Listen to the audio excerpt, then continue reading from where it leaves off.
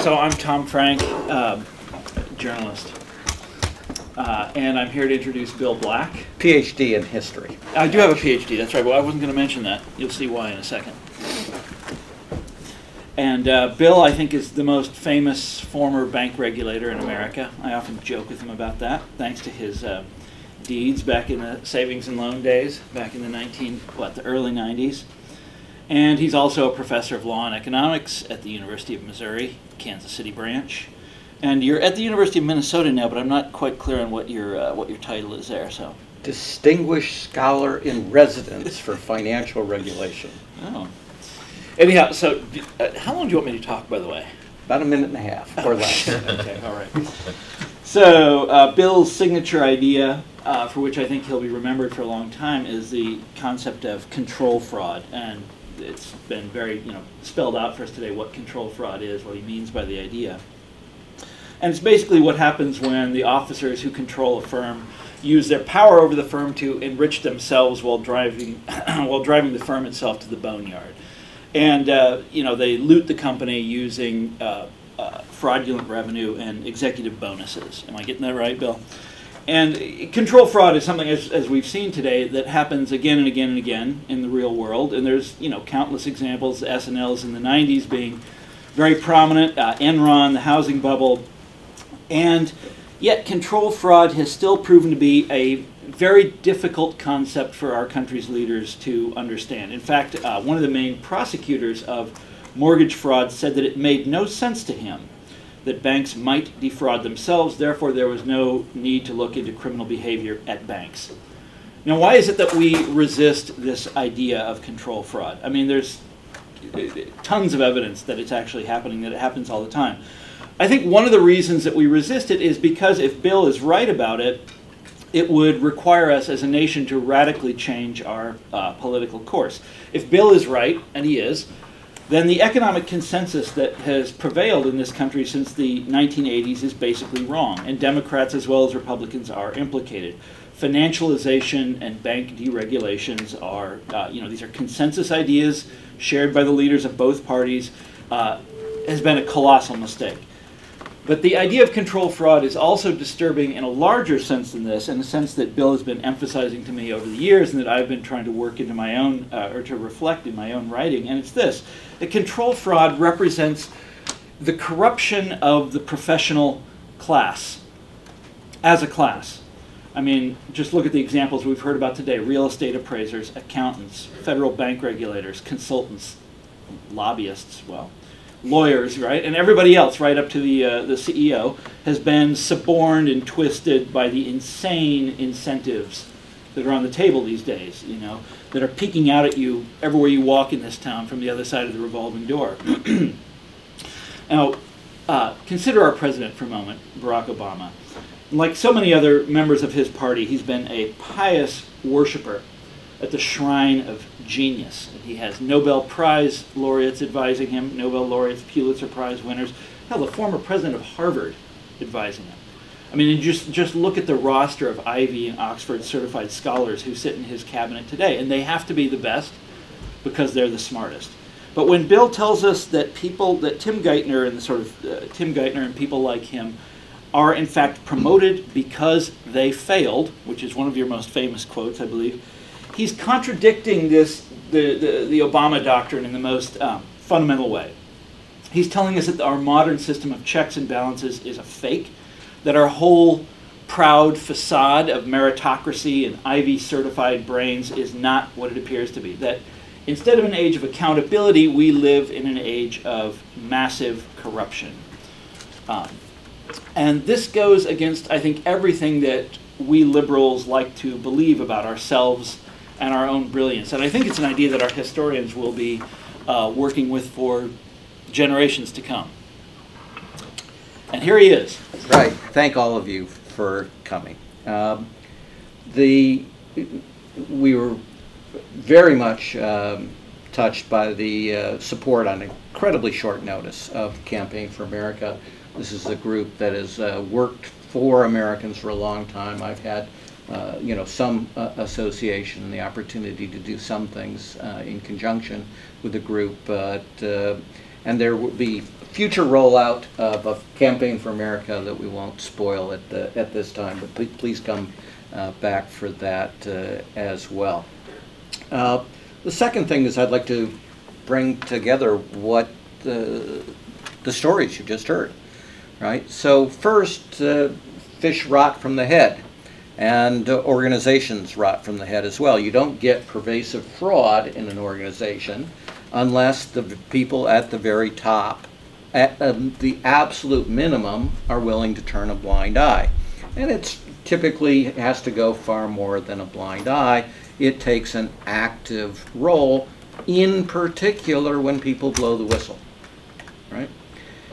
Second, this is a subgroup of whistleblowers. Whistleblowers come in all kinds of different strands. None of these folks are, none of us as these founders are remotely disaffected employees, right, who were in trouble. And therefore we knew we were going to get fired, and we decided to gin up a story of how we had become whistleblowers or something. This is a group with track records cumulatively, we're really old, of 130 plus years of experience at really high levels, whole steady progression of promotions until, and getting it right, right? And the things that we're in trouble for are getting it right. And that's why I said about Geithner, it's the Geithners of the world who are willing to get it wrong when the people in power want it to get wrong, that are promoted these days to the ultimate positions. And to pick up what my colleagues have said, we didn't reach out to be whistleblowers. That wasn't, nobody ever had that goal. I assure you, almost nobody in life has that goal of being a whistleblower. You know that retaliation is certain in these circumstances and that your life is going to be made miserable. So basically, you know, when you go into the airport these days, you see the sign, right? If you see something, say something. Well, we saw something, we said something, then life got really interesting, right? Where interesting is an interesting word, for it got really, really bad. And so we have both Richard Bowen and Michael Winston from the inside in the current crisis at really senior levels. That's very unusual for whistleblowers. Again, track records of success where they simply tried to do the right thing, and then they suddenly discovered they were in Alice in Wonderland, where nothing made sense anymore.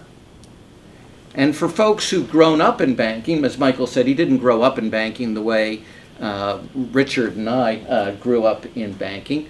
This was a startling change, right? Because banks were old, fuddy-duddy, careful, lots of internal controls, literally a dozen plus levels at Citigroup and others of that size.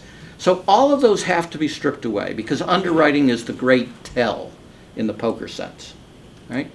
To be able to do these scams, you have to gut your underwriting. And that makes no sense for an honest bank.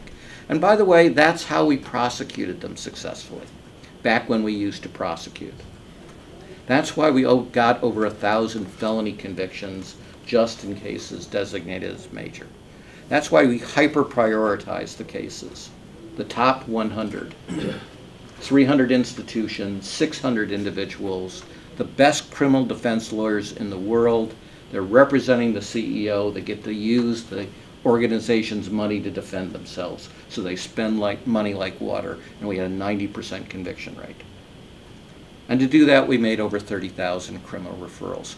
Well, in that entire crisis long ago, we did not have a single whistleblower who came remotely close to the level of my co-founders of this organization. Not remotely close. No one we could use as a major witness. In the current crisis, at every one of the largest institutions, it has been not just a whistleblower, but a whistleblower of incredible qualities, of competence, of getting it right, and, as Michael talked about, ultimately the integrity to say no to these things. And now to put on the hats that Gary and I have. This is extraordinarily valuable if you're going to bring an enforcement case or if you're going to prosecute. The difficulty, of course, in these cases is, in jargon, mens rea, the guilty mind. Well, that is precisely what gets demonstrated by the cover-up. And the cover-up is when someone blows the whistle and says 80% of the loans are fraudulent. So let me cut through what Richard Bowen was saying. When he says 80% is defective, what does that mean? It means when you looked in the files, it didn't have the information on income, the borrower's income. But you must know the borrower's income to know whether you're making a safe loan, and the requirement was that it be there. So it was selectively removed by the people selling the loans to Citigroup. Why do you selectively remove information? Because it's adverse. And it wasn't unimportant information, it was the most critical information to a lender. What's the income of the borrower? What's the real appraisal value of the home? Right? All of these things, in other words, that got up to a fraud rate of 80% at one of the 3 largest financial institutions in America. Now think of that. If Amazon cheated you 80% of the time, would you continue to buy things from Amazon? Right? Jurors understand this. Administrative law judges, regular federal district judges, state judges understand this. This is how you actually make a case. So when Richard and when Michael blew the whistle, they made it possible for people like Gary, and if I were still employable in the federal government, which I'm clearly not, people like Bill Black, they gave us cases on a platinum platter.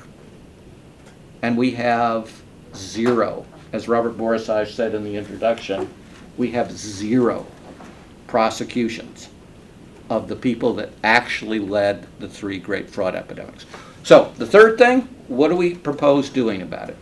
I will do this very briefly because we have detailed proposals. And I will say as an overview, we carefully crafted them to require no new legislation and no new rulemaking. The no new rulemaking is important in the modern era because the courts of appeal are so virulent in striking down rules that they don't like personally, right? So there are no excuses. You can't say, well, I'd like to do things, but I don't control the Congress. Or I can't do it because the Court of Appeals for the D.C. Circuit struck down my rule. This is a real gut check, in other words. And we asked Americans to go to your candidates, whoever your candidates are. As a group, we are nonpartisan. And say, will you support these proposals? If not, fine, you're on record that you don't agree with those things. But if you are, then you will have a proposal to actually restore the rule of law. So that's the first thing we propose, restoring the rule of law. Now, that's going to require leadership changes. And by the way, while I've talked about candidates, the current President of the United States of America could do this. He could begin doing this tomorrow. Right? So we made this plan also for President Obama, if he's willing to do that. And we asked people to join us in urging that he do so.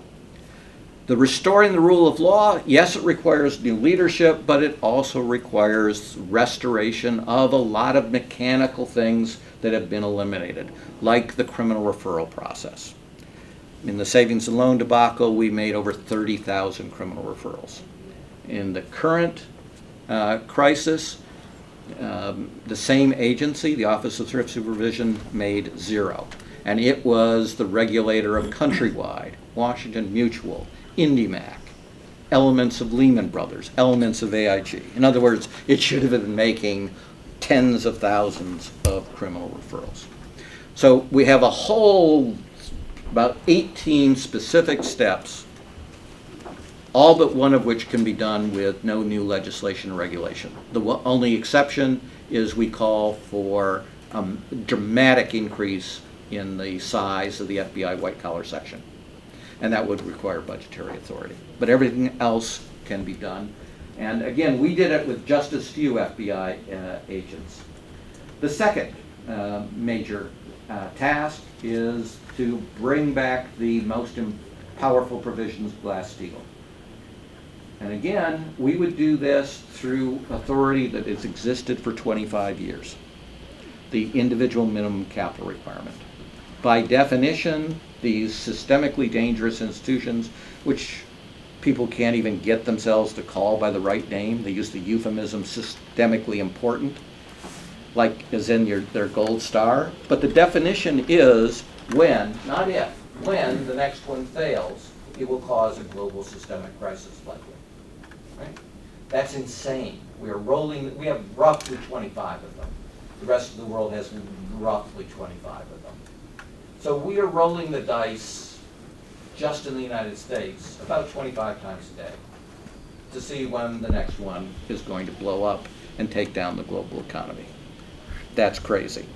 So if you set a capital requirement that actually reflected the risk that that institution, any institution that poses a global risk, is so large that it would have a capital requirement that they would sell, they would divest, and they would shrink.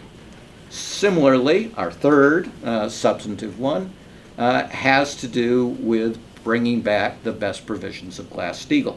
And we would do the same thing, use the existing authority under individual minimum capital requirements and say, look at the failure rate of the entities that did large amounts of investment banking. So we had 5 big investment banks, 3 of them died. That's a 60% failure rate. The other 2 had to be bailed out, so it's really closer to 100% failure rate. But on top of that, people forget that as soon as we gutted the rules, which was done mostly by Alan Greenspan, people began to do investment banking activities. And the first and biggest was this place called Bankers Trust. And if people don't remember Bankers Trust, it's because it instantly got into a series of scandals involving its sales of derivatives. And those scandals and the losses that resulted were so large that it had to sell. And it was one of the 10 largest banking holding companies in the United States of America. You also may not, unless you're from the Northeast, recall Fleet Boston, which was the 7th largest bank holding company and went heavily into securities and promptly got into scandal as well. Both of these places defrauded their clients, were sued, suffered massive losses, massive loss of reputation, couldn't raise capital, and had to be sold. So you add those in, and then you add Citigroup in. Now we've been discussing a different part of Citigroup that was alone enough to sink it. That's the thing Richard Bowen has talked about. But this too, the investment banking activities of Citigroup, according to the Financial Crisis Inquiry Commission, put them on death's door. Right? So these are all enormous entities, all of them systemically dangerous, all of whom failed doing these kinds of activities. Again, any risk-based system, and that's how it's supposed to be set. Your capital under this individual minimum capital requirement would be so large that you would have to sell. So that's our third major initiative. And our fourth is, again, comes out of the savings and loan debacle. In the savings and loan debacle, when we, the federal agency, brought the enforcement action, or the Department of Justice brought the indictment, we actually spelled out in English language what had happened, the fraud mechanisms, right? If you look at a modern statement of facts by the Department of Justice in coordination with any of these settlements, they're designed to be unreadable by normal human beings. And they are designed explicitly to be useless in civil litigation for plaintiffs who've been victimized. It's utterly outrageous. And they, by never having a contested case, They never make public the fraud mechanisms and the rot in the system. They simply cannot expose those. Well, all those things used to be exposed in our pleadings, where we would, in detail, in plain English, explain the fraud mechanisms. And then they would be picked up with no fear of libel or slander by media, because they would be reporting what the federal government had just charged. At that juncture, invariably, the politicians who took political contributions from those institutions rushed to return the contributions or to donate them to charity. That never happens now. As Robert and others have said, look at the number of institutions that, if you can parse the deliberately opaque statements of fact, have clearly admitted that they committed massive fraud. And I mean hundreds of thousands of fraudulent transactions totaling in the hundreds, well, the tens of billions of dollars, right? These are the largest and most destructive financial frauds in history. To my knowledge, not a single politician has returned the money or donated it to charity.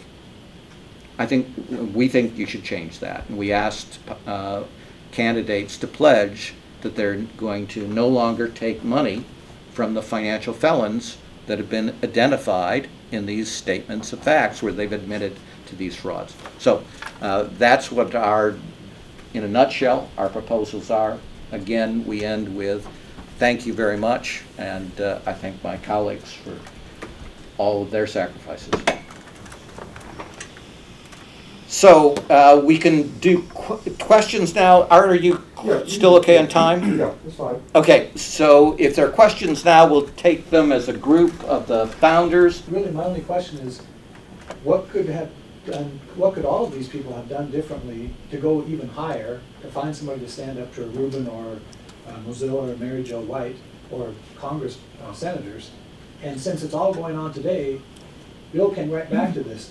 All the things you're proposing require leadership change. If we want leadership change, who do we find will stand up to these people? Well, I think there's two parts of that. Internally, obviously, I was still trying to find someone with the moxie, if you will, that would fix it. That was my job. I felt like I had to do that. That was what I was supposed to do to protect the shareholders, and ultimately going to Robert Rubin. In hindsight, obviously, I should have gone outside sooner. Not that it ultimately did anything, because when I went outside, nothing happened.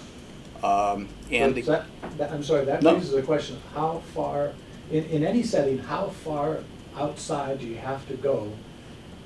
Is that something you guys are talking about behind the scenes? May I jump in here Yes, for just a moment? yes, Gary. The answer to that question is the key. How far do we have to go? What about the president, Obama? Who is the principal donator to his funds when he had his inauguration ceremony, Wall Street? Where do we have to go? We have to go to the public. The public has to demand a change. The difference between now and 1929 and 1933 and 34, when the public demanded a change, was 4 years of excruciating pain suffered by the public, and then they demanded Congress make a change.